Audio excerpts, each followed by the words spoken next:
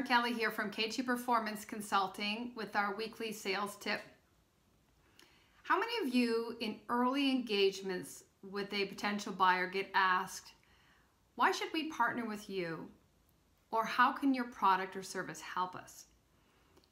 And you immediately jump into pitch mode of all the benefits your product offers, how you're best in class, how you recently won the last 3 tenders, how your product is recognized by this governing or regulatory body.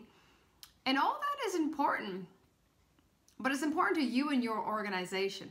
And at this point, you have no background information on your prospect, so you don't know if it's important to them. So you're very inwardly focused.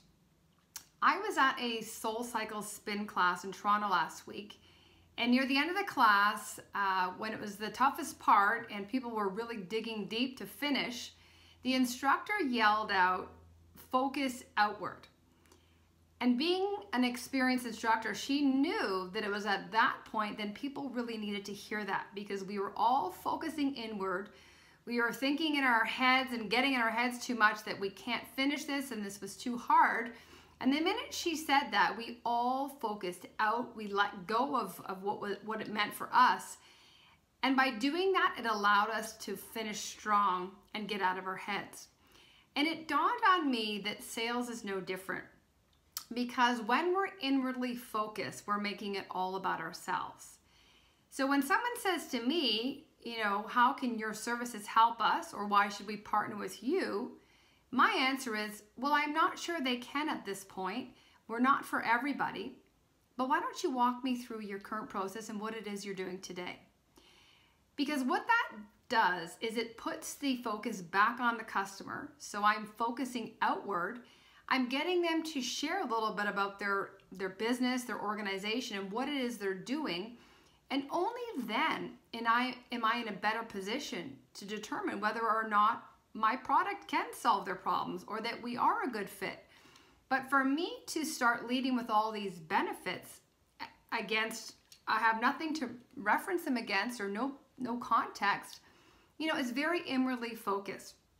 So next time someone asks you why how can you do it, challenge them and say, you know what?